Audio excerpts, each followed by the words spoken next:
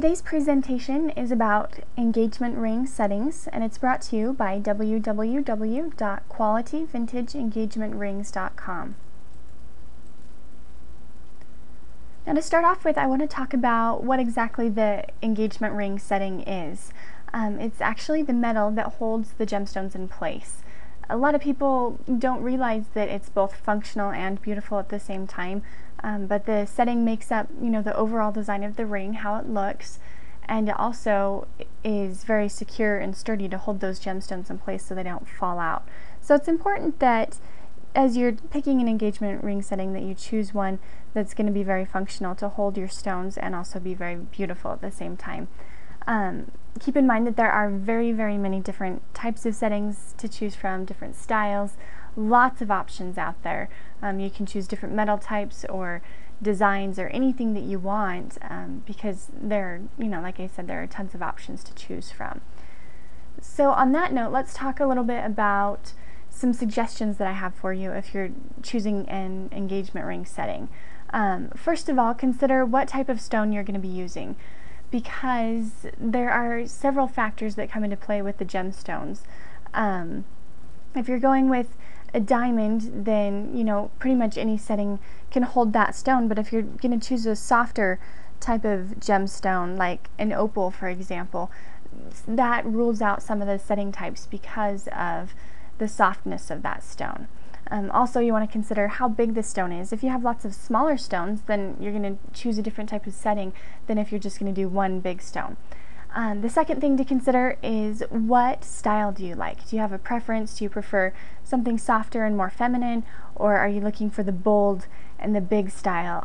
There are lots to pick from, so my suggestion is just to look at a lot of pictures and see what you like, see what matches your personality. Really, the engagement ring setting is a display of the bride's personality, so you want to make sure to get a good style that she's happy with.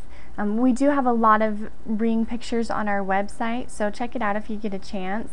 That should help you, find the style that you like and maybe find a ring that you prefer. Our website was www.qualityvintageengagement.rings.com. The next point to consider is what your daily activities are. Just because the ring settings hold the stones in a different way and protect them in a different way, and also the way that it sits on your finger is variable depending on what type of setting you choose. For example, if you're using your hands a lot during the day, constantly in motion, and you don't want it to get caught on clothing or hair or anything else that you're working with, you're going to want to go with a ring setting that is lower and closer to your hand. Because if you choose like a higher, for example, like a cathedral type of setting, it's not going to be very functional for you, and then you're going to find yourself taking off your ring, and you don't want to lose it or damage the stone by getting it caught on things. So I would definitely suggest that if your daily activities include a lot of use of your hands, go with a lower profile ring setting. Don't go with one of those high settings. The last thing to take into consideration when you're choosing an engagement ring setting is your budget. Of course, this is different for everyone, but the budget does play a big factor because some ring settings are cheaper than other ring settings. So sit down and determine a budget, and then find a ring setting that fits within the budget that you have. So that's just a quick overview of engagement ring settings.